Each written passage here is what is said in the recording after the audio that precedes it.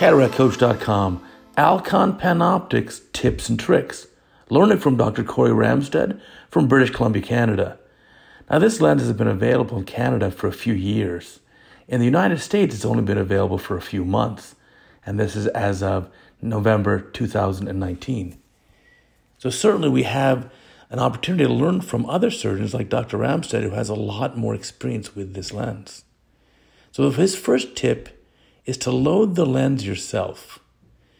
Now, he has the lens injector cartridge filled with cohesive viscoelastic. That's his preference. And the reason is it adheres less to the lens.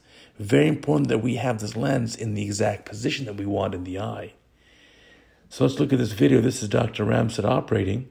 He's going to deliver the lens into the eye and then unfold it, making sure the entire lens goes in the capsular bag. Notice he has a beautiful capsulorhexis, a clean capsular bag. This is the toric version of the PanOptix, and he has toric marks already placed. So he's going to put his infusion irrigation aspiration probe in the eye and go under the IOL and make sure he removes all the viscoelastic. That's important. This optic is made of a sticky or tacky material that will stay in position and adhere to the posterior lens capsule.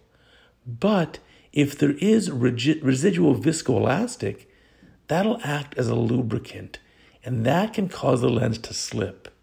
So if you do use a dispersive agent on the IOL, you better go behind the optic and really scrub all of it off the posterior aspect of the optic. If you're using a cohesive viscoelastic, you still need to get behind the optic, but like Dr. Ramstead is doing here, you can just do it quickly. Now he's got just the coaxial lights on, and he's paying attention to that first Purkinje image. He's having the patient fixate right on those two lights. Remember, these lights are coaxial with the surgeon's oculars. Dr. Ramstead said he doesn't pay too much attention to the fourth Purkinje image, which is the inverted one.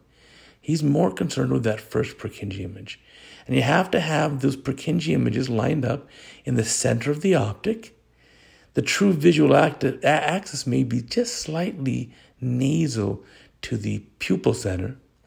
And then because it's a toric lens, that toric alignment has to be done as well. Very important that the incisions are sealed completely at the end of the case. If there's leakage of any of the incisions, that can cause a temporary shallowing of the antechamber and it causes the lens to slip. Let me show you a case that I'm doing with the same lens, using those same pearls we learned from Dr. Ramstead. So again, there's the lens going in the capsular bag, using the chopper now to rotate it to ensure that both haptics open up. The purple dots at the limbus are the cardinal meridians, but that's not where I want the lens aligned.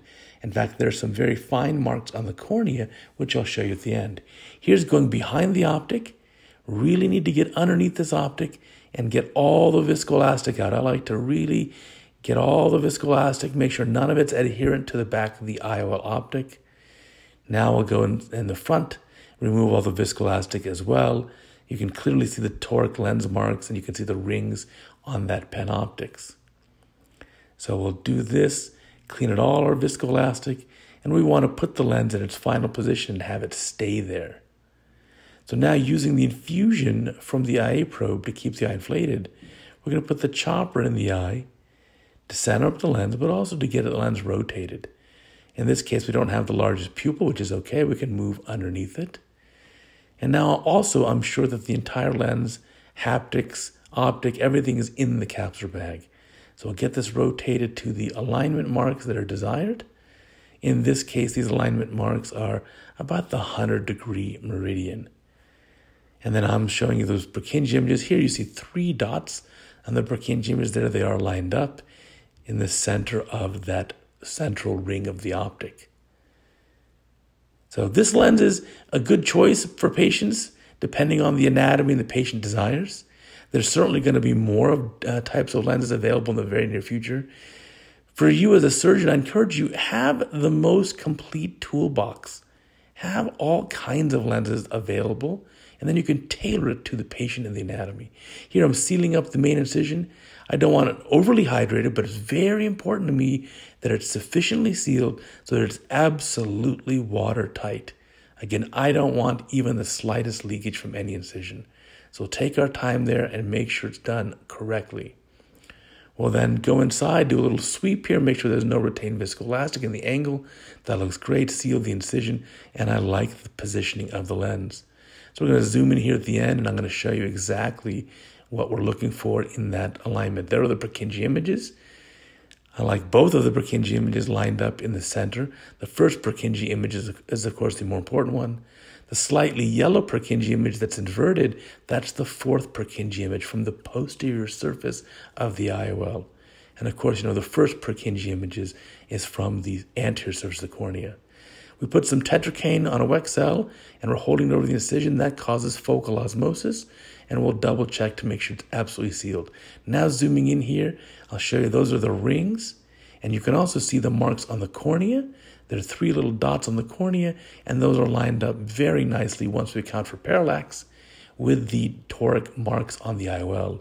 So there's the centration of the optic, which I like very much. And then I'll show you, here we go, for the toric marks.